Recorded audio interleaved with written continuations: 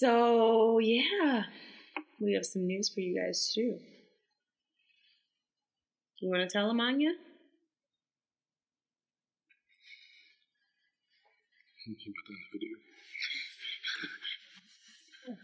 Dada, you want to tell them? We found out some news yesterday that Gianna we are currently 6 weeks pregnant and expecting. We weren't expecting it, I guess you can say, no pun intended, but yeah, so, in Russian.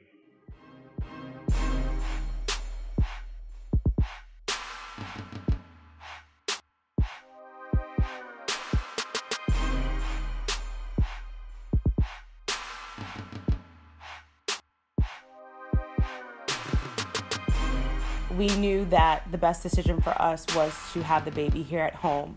Even though I kind of went back and forth in my mind, like, Kyle, I can really do it. I can have a baby in Russia. I can have the baby in Russia. He's like, no, it's best for you to be home because you have the support system. You have your mom, you have your family, you have friends, you're in a house that's comfortable.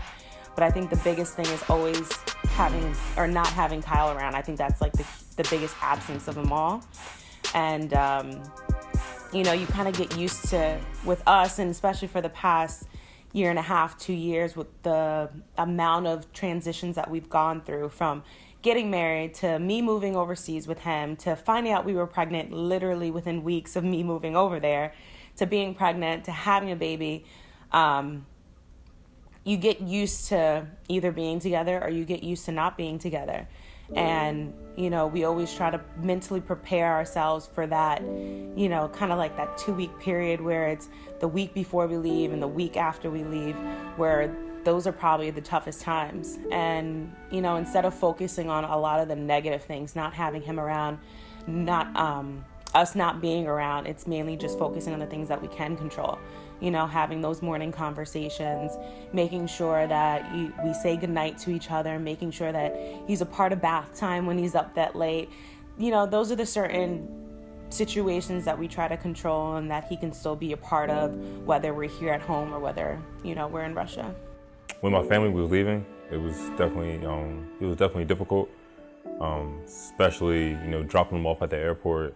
My wife started crying, my mom started crying, and my sister started crying. So, I was just trying to be, strong for both of them and just trying not to really show my emotions because I knew they were definitely going to be emotional. Being away from my wife and my daughter and, having my mom and my sister here for almost 2 weeks. And, my wife, she was here for almost, I think 2 months. And we weren't going to see each other for almost 7 weeks. So I think it was definitely, difficult for her to leave because she's grown such, comfortable being here in Moscow, being here in Russia. It was definitely difficult for her to leave and for me not to be able to be with her during the last part of her pregnancy. And it was hard for me just not having them there. I'm so used to having, action going on, in my house, especially when you have kids. There's always something going on. There's always, somebody doing something or something going on. So to continuously come home to an empty house definitely was, I wasn't used to it. But I knew that, she was going home with a purpose. She was going home to wait to give birth to our son. So for that standpoint, I was sad, but I was also, kind of happy because, I was anticipating the birth of our son. I had plans. I was working out. I was trying to get my snapback on, and it caught us by surprise, as much as a pregnancy can catch you by surprise. And then once we calculated the due date, we were like crap, it's right in smack dab in the middle of the season. We didn't have the schedule for this season yet. We didn't know what we were going to expect or come across once the schedule came out. But we were like, crap, it's in the middle of the season. This is going to be impossible. The plan is, I'm very fortunate and very lucky to play for a team and a club that's very understanding. They put, I think the main things, Jessica, is that they kind of put family first. So I asked the coach probably a month ago that, my wife was he knew that my wife was going home to give birth. And I told him that, I wanted to go home for the birth. And he said it was no question that you would, that we would allow you, we would give you permission to go home. The same with, I talked to, Natasha, the vice president, and our president, Mr. Ratun. they said it was no question that you would have the ability to go home. So they're going to allow me to go home, and I'll have the opportunity to go home for 3 days to see the birth. Right now, she's due January 5th, January 6th, actually. She's due January 6th. We have a game January 4th, so I'm going to fly straight after our game in Barcelona and fly straight to Philadelphia to be there for the birth on January 6th, stay there for 2 days, and then come back and then, continue the season back here in Moscow. Having a boy, I just don't know what to expect. You always have people in your ear saying boys are crazier, they're just more energetic, you're gonna have a harder time with boys. But honestly, if our son is like Kyle, I feel like we'll have the easiest time ever, to tell you the truth, because everybody knows like Kyle's so laid back, he's so chill, and if he takes on his dad's personality, I'm like, listen, I'll probably have an easier time with him than I did with Anya.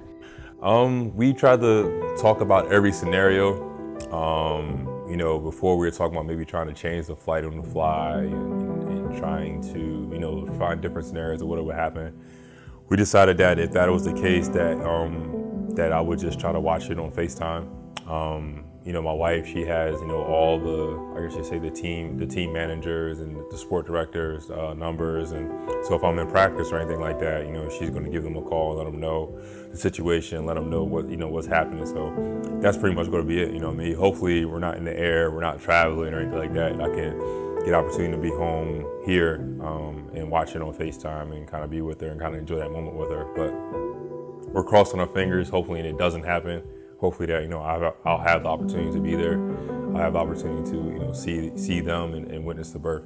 So by God's graces, we'll see what happens. But if it's meant to be, it's meant to be. If it's not, then we'll figure it out. We didn't realize how much of a blessing it was going to be, but the baby's due date is right around the holidays. Right around the holidays where families come together, friends come together, people come and visit, people have time off from work, So it actually worked out in our favor to where we have people that can come over and stay with us and have time off, and they come and check on us. So it's been a tremendous help from my mom, who's been here literally every single day, to Tatiana, who had break from college. Like, that's been a huge help because she's been over here. Kyle's brother Tyler, Ron, Mike, Amaris, like I can name everybody who has been over here just to kind of help out, and just the Johnsons, like Alicia and Dube and Dallas, they come down here and literally they just entertain Anya for the entire weekend. And it's just great because they know that, one, I need the help, I need the rest, and two, Anya's kind of that person that brings people around. So we didn't know that it was going to be like this. We thought about the negative, like it's in the middle of the season, how is Kyle going to get home? But then on the flip side of it, it's been like the perfect timing to where family and friends come over and they stop over. So it's been a wonderful 5 weeks just having people come over. And at this point, I don't mind at all. I'm like, come over, help, take out the trash, wash some dishes, fold some clothes, come eat. It's been fun. It really has. It really has. Oh, Christmas morning was great. The first thing I did when I got home, before I even unpacked my bags, was put up a Christmas tree. I got pajamas and we cooked breakfast for everybody. And it was basically because this was Anya's first Christmas at home. This was going to be the first Christmas that she was not necessarily going to remember, but she was going to be able to participate in. So I took it pretty seriously.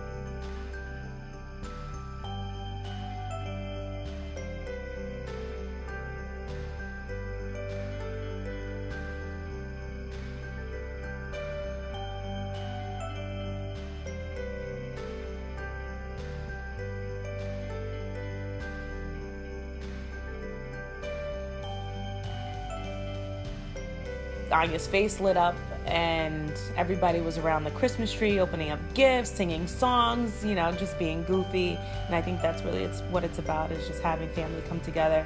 And for me, honestly, at this point in time, it's family coming together, eating great food, and just having great company and sharing a lot of laughs. So that's exactly what it was.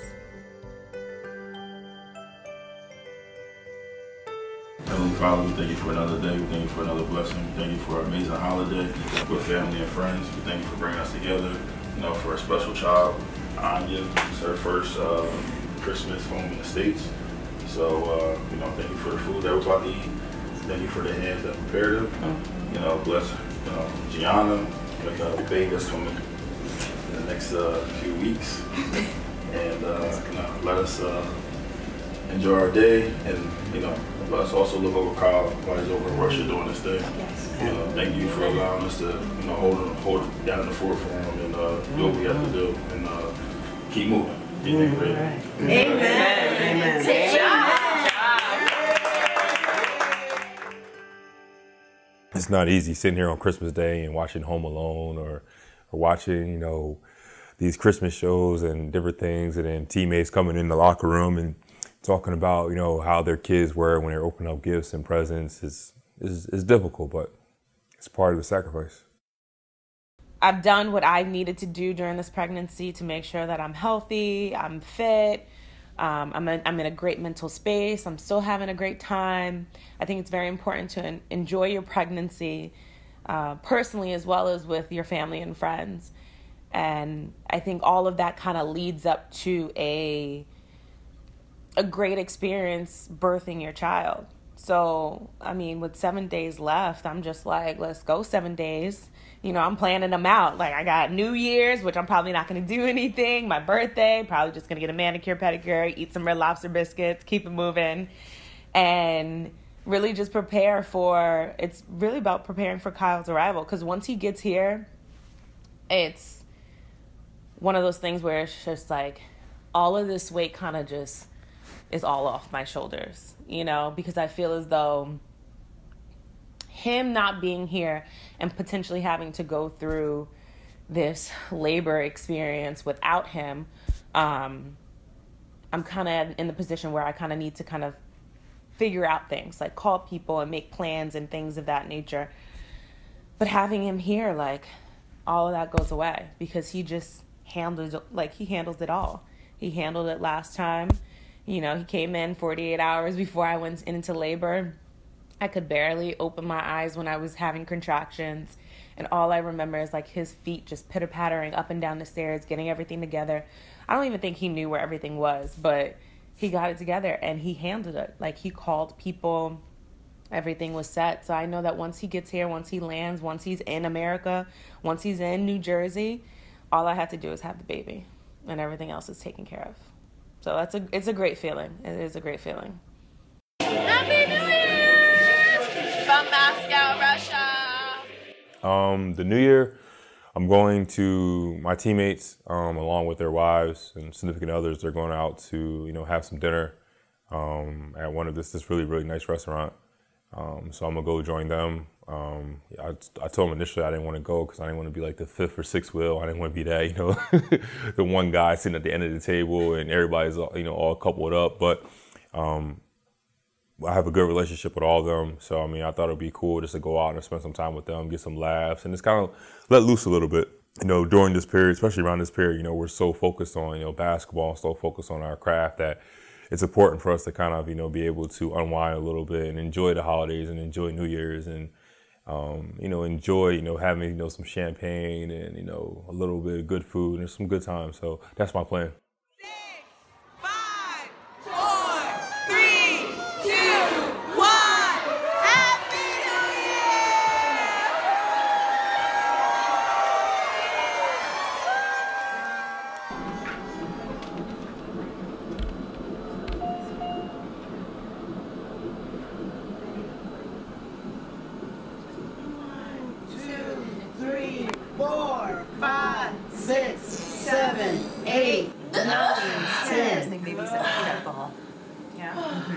What's that?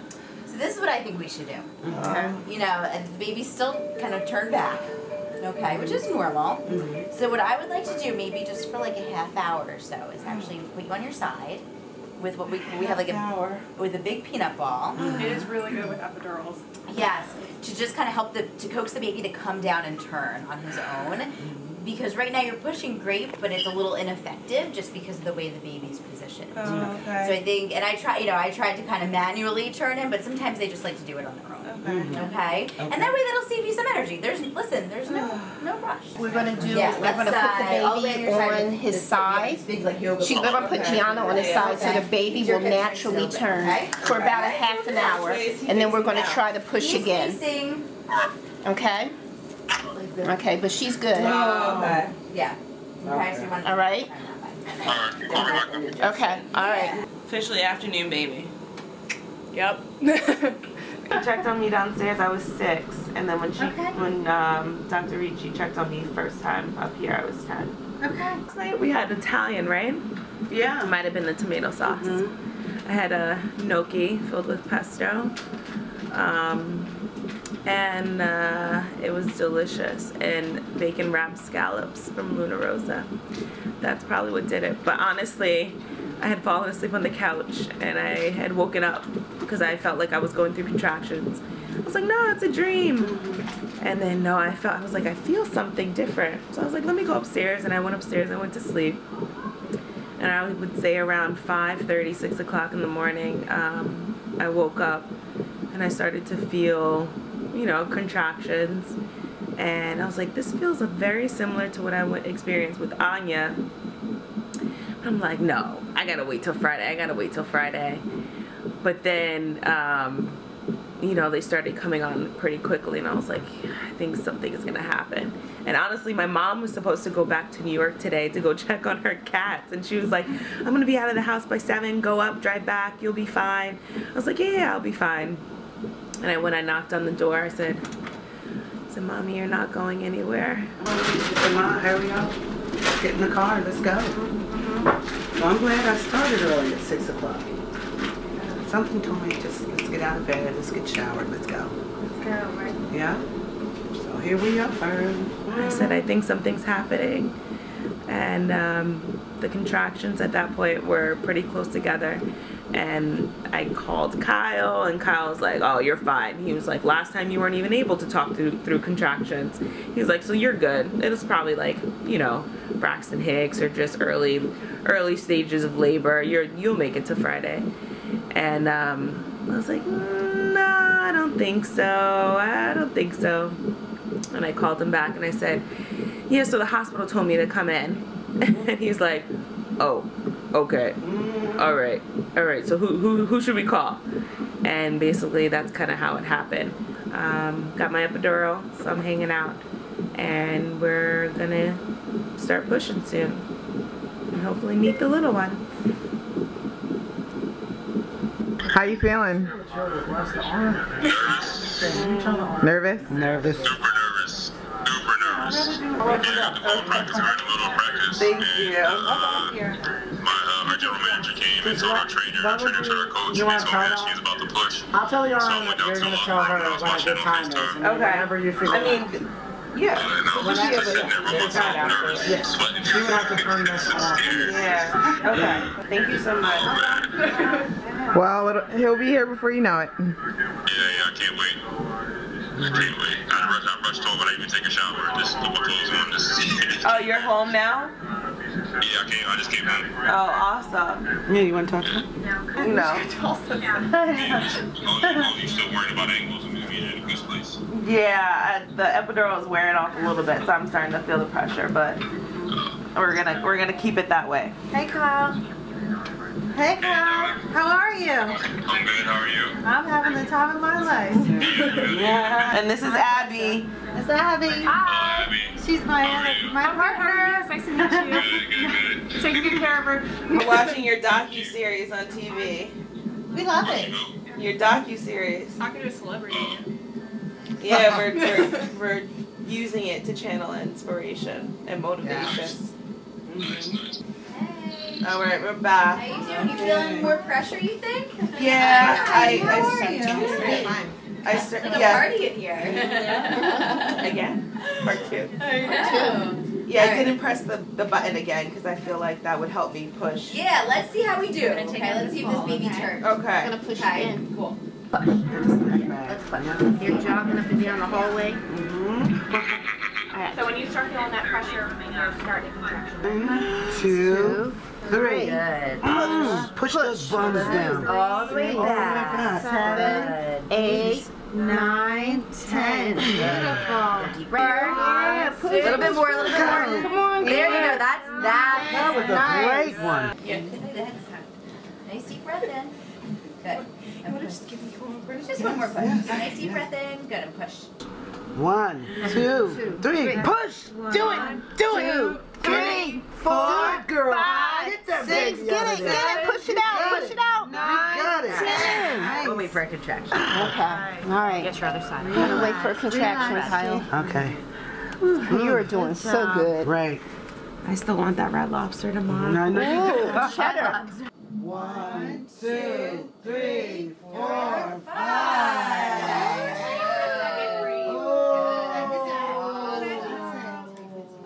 Okay, push. Push. 1, 2, 3. There we go.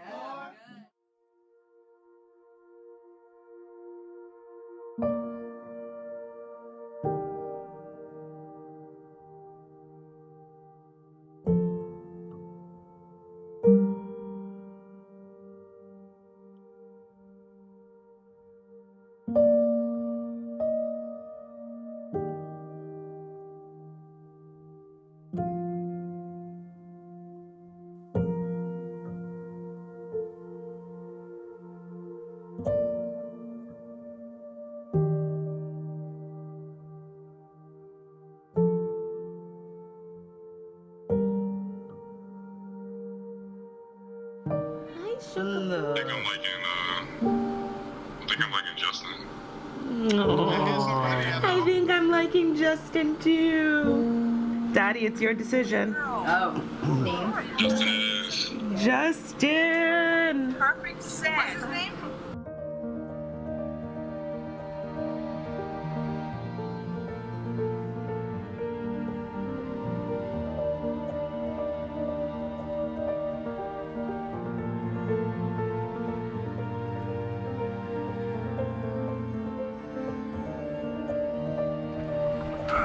It's Mama. It's Mama.